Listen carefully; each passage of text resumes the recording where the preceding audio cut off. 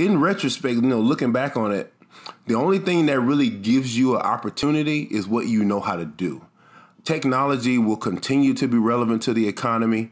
And that early childhood education phase, a lot of times, is when children decide whether they're smart or not, whether they have a place or not, whether education is interesting. How do they view themselves intellectually?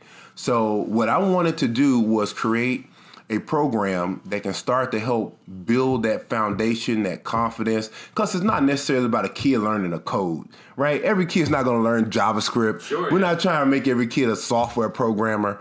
What we're trying to do is give kids intellectual confidence to where and with our programs, they can get some wins, right? Even though, sometimes in the educational system is sometimes designed to tell kids that, hey, you're not bright. You're not smart because you're 10 years old and you can't be still for an hour and listen to me talk and do all of these math problems when I give them to you because you can't pass the state test.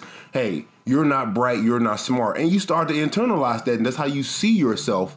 So you don't see things in the world, the best jobs, the best starting companies. You don't see like those things are for you. So again, Athletes for Computer Science, again, it's about leveraging our influence as athletes in the classroom with our young students to build that intellectual confidence.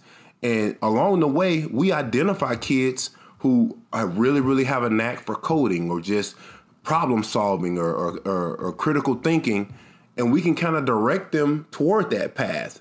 But they would never know it's something that they're good at if we didn't take them through this program.